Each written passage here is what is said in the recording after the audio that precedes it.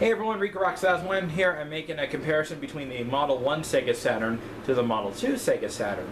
The reason why I'm making this video is because, well, I haven't really made a video about these two systems. I was going to do it back in 2016, then I kind of forgot. I had these stored away for a while, and now's the perfect time to talk about this comparison between the two Model Saturns.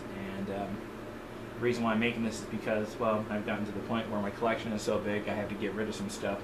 And unfortunately, one of these two Saturns is going to be a victim as well. So that's why I'm making this video. And in the future, when I do a Saturn versus Dreamcast or Genesis or Master System, you'll only see one of these two systems in that future video. So stay tuned for that.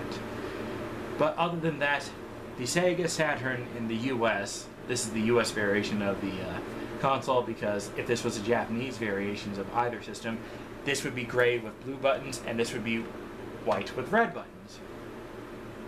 Well, the eject button would be red and the power and reset buttons I think would be blue as well. No, they're probably red as well. I haven't looked at the Japanese Model 2 Saturn, so cut me some slack. I do know the Model 1 Saturn was gray and had blue buttons. And the European PAL variations of the Saturn, they look similar to this, except they have gray buttons instead of black buttons.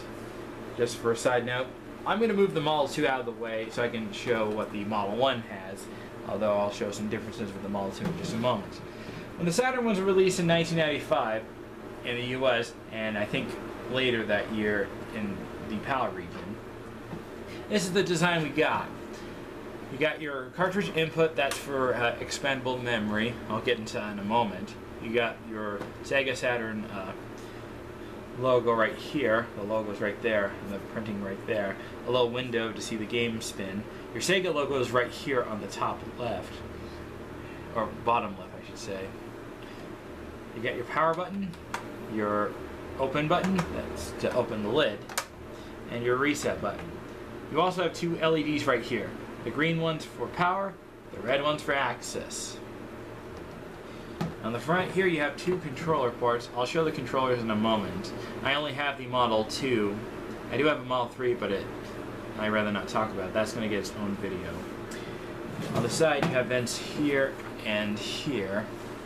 On the back you've got your AC in. If you have a Dreamcast or a PlayStation 1 Fat, or a PlayStation 2 Fat, you can use the same cable or AC adapter cable for your Sega Saturn. AV cables you'll need proprietary, or if you can't find them for a good deal, well, you could look for the RF thing, but I'm pretty sure AV cables are pretty much cheap these days. Correct me if I'm wrong. And your communication connector, either that's for connecting to other Saturns, or I think it's probably for that modem adapter that allows you to get access to the internet. I don't know what it's for, so correct me in the comments. But right here you have your where you stick your watch battery to save your games. Eventually that will dry out, and if that happens you won't be able to save any more games and you'll lose your save content. So I recommend getting the expandable memory for the cartridge slot. Right here is a button to reset this, and you have there's a cartridge slot right here. I think that's for expandable memory or expandable graphics card. That was probably only released in Japan, or it was never released at all. And on the back here, this is a MK8000 model. The power source is 120 volt, 60 hertz, 25 watt. The serial number, as you can see, this is made in Malaysia. And on the bottom here, this is what the venting looks like. It will look different on the Model 2, and I'll show that in a moment. To take this apart, you have 1, 2, 3, 4, 5 screws. Information here. And now I'll go ahead and move this back and show you the Model 2 Sega Saturn. This one I actually got from a thrift shop because there's a sticker right there, which I peeled off. I got this for like 40 bucks. It was a steal. And I already had the hookups. You got your power, reset, and open button. I actually think these buttons look nicer than the Model 1 in my opinion. You only have one light right here. They took off the access light, so I'm not sure why they did that, but I think it's for cost reduction. You may have noticed the design is different. It's more of a swoop around design, while the Model 1 I'll bring back in shot. You have these little bumps right there. The reason why they redesigned the Saturn is because, well, cost reduction. When the N64 came out, Sony with the PlayStation 1 had to slash their price down, and Sega had to do the same with the Saturn, which is why they released this. Otherwise, they'd be blown out of the water, though they were practically still blown out of the water either way. But other than that, let's get back to the look around. You have the same cartridge input for your memory, your power button, and your reset button. They feel a bit different than the Model 1. The reset button feels better on the Model 2, but the power button, I like the Model 1's power button. The open button, as you can see, same design. The top opens, although the window on the Model 2 is more visible. You can actually see a game spinning much more here. The holes on the side are gone, but the back is still the same. This one here, the model's different. This is a MK8000A. Model 2s have an A next to it. The same voltage, power source. This one was made in Taiwan. You've got the same AC, AV, and communication. You also have the same expansion slot, reset. Well, the reset button is not present on mine. Not sure why. But you still have the same watch battery and the express card slot. Here's where it gets different on the bottom. The vents are on the bottom instead of the sides. You still have the same 5 screws on the Model 2. I'm not sure if you can swap lids or parts and stuff, but some of the parts are interchangeable, some are not. Also, another thing, the Sega logo's on the front, just like the Dreamcast on the Model 2. Now, I don't have that many Saturn games, so I only have 2 games. One of them actually came with the system, the other I bought separately. I only have 2 games. They are Sega Rally.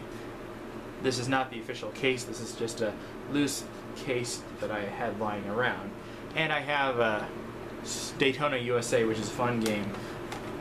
The case is in pretty good shape. Most of these cases, these tabs break off. Mine's missing the little foam thing that goes in front of it, but that's okay. And these booklet things are really huge. Most people who had a Sega CD, PlayStation at launch, with some of the launch games, or Saturn, will recognize these size cases. Thankfully, they got rid of these design cases and went for a more traditional size case. If you look at the Dreamcast, or if you look at the games like Night into Dream or the Saturn, the case is different on that. I have 2 Sega Saturn controllers. One of them is actually a Japanese variation of the controller, which I'll show in just a moment. But first, I'm going to show the American controller, which usually comes with the Model 2. The Model 1 had a different design controller, which I don't have and I don't think I'll ever get. This is what the controller looks like. You have your directional pad, your start button, A, B, C, X, Y, Z, and your shoulder buttons. When you navigate the menu, you can actually play music on there. If you look at the buttons X, Y, Z, and the shoulder buttons, they have symbols here. The Z button can, or Z, depending on what country you're from. I'm from the United States, so we say Z. That's your play pause button. That's your stop button. This is your repeat button. This is your skip. You tap it to skip a track or go back a track. You hold it to fast forward. Hold it to rewind. The Saturn controller is actually very nice, and I like how the buttons feel. Even the directional pad's not bad. And this is what the plug looked like. So we're going to demonstrate this by plugging into the Model 2 because this is a Model 2 controller. You plug it in, and there you go. This controller works very well. It's decent for fighting games and spaceship shooters and stuff like that. Here's the Japanese variation of the controller. I have the Model 3 Japan controller, but I'd rather not talk about it. For whatever reason, the padding on my Japanese controller feels better in the hands. I don't know why, but this feels like it's never been used. And but other than that, when I play Saturn games, I use this controller. I like the colors. The start button's red, A, B, and C are colored. A is green, B is yellow, C is blue.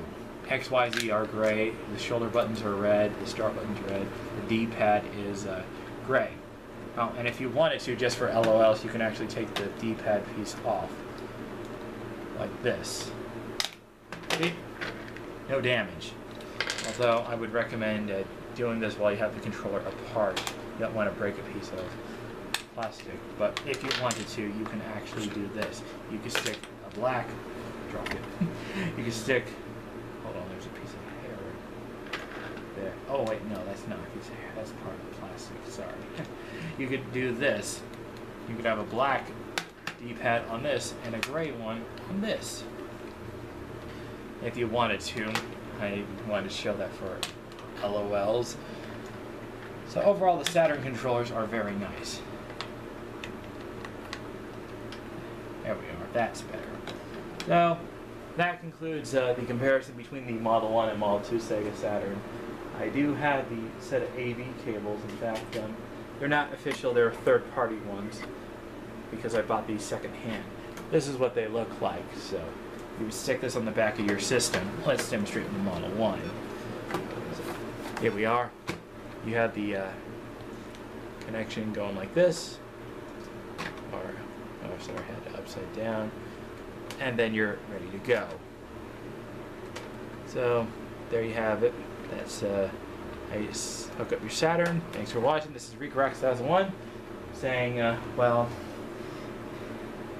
hopefully this video will help you guys decide, or help me decide which Saturn to keep and which one will be sold. So, till then, thanks for watching.